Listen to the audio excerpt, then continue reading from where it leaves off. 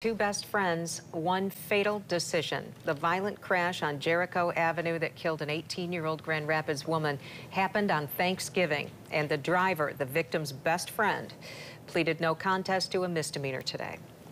Target 8 investigator Susan Samples uncovered that the friends had been driving more than 100 miles an hour, hitting a hill that has a crash history dating back decades, and it's teenagers who are dying.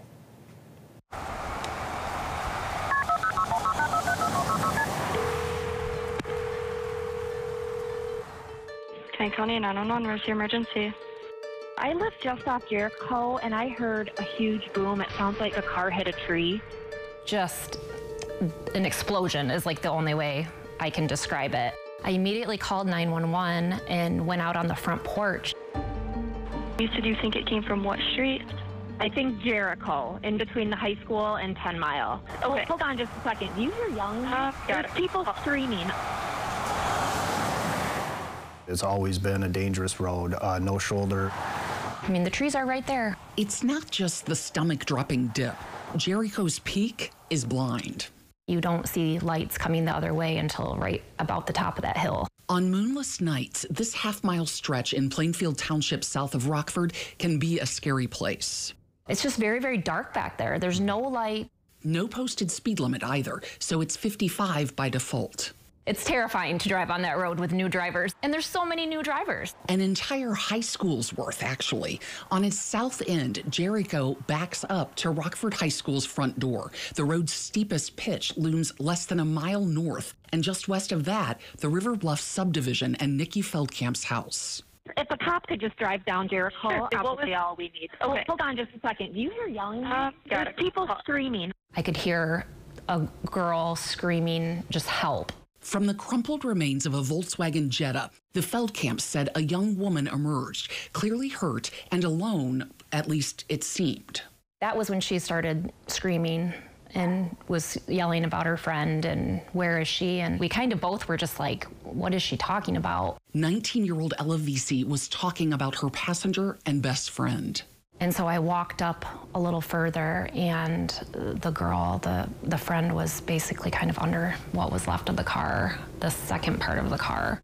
18-year-old Nevaeh Downs had just graduated from Northview High School, where she was known for her infectious laugh, deep empathy, and uncommon determination as a varsity swimmer, a restaurant server, and a mentor to other students. In her first year at Grand Rapids Community College, the woman who encouraged everyone to love harder was gone.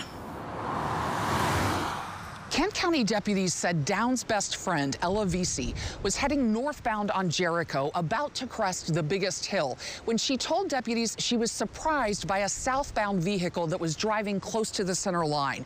That, she said, was what prompted her to swerve and lose control.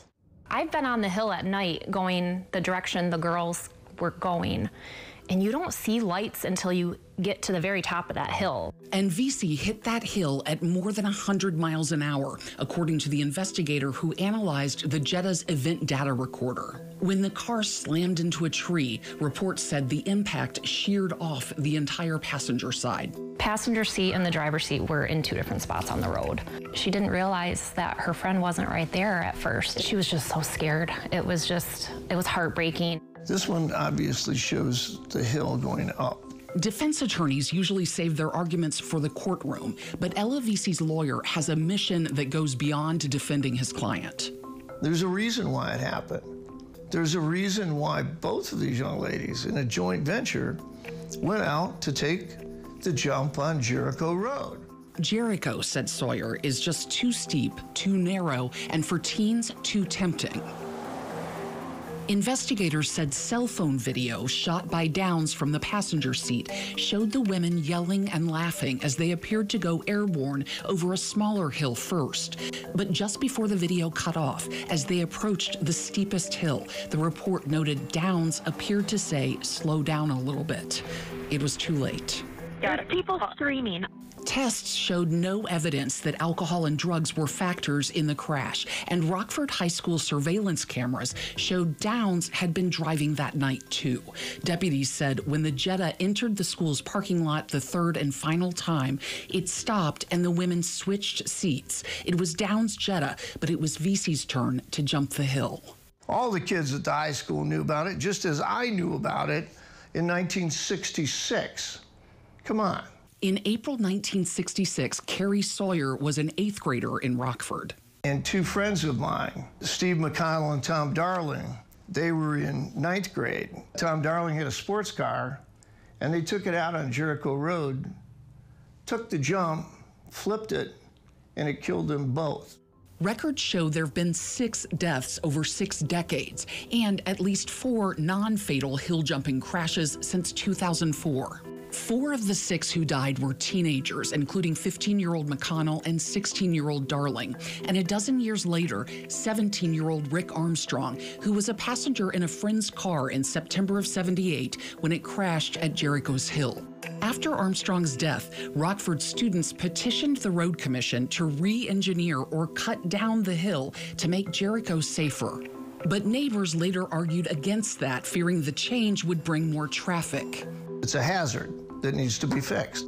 Right now, the only posted signs advise 35 miles an hour on either side of the hill, one of the county's steepest. Jericho is 60% steeper than what engineers recommend for newly constructed roads. But state guidelines say existing hills, like Jericho, can stay unless there's been a concentration of crashes. The Kent County Road Commission said it wouldn't talk to Target Aid about Jericho because the county's facing a possible lawsuit over it. I don't think I'll ever not think about that when I'm looking that way. Jamie and Nikki Feldkamp support dropping the speed limit to 45 and wonder if more lighting, signs, and guardrails might help. But they also recognize. I mean, if people are gonna go fast, I don't know what your options are. Next up is Ella Vici. Ella Vesey, originally charged with a felony, pleaded no contest to moving violation causing death, a misdemeanor that carries up to a year in jail. Nevaeh Downs' mom told me she has forgiven her daughter's best friend and did not want to see her charged criminally. She does hope that her daughter's death will prompt change to Jericho and an end to its deadly draw. In Plainfield Township, I'm Target 8 investigator Susan Samples.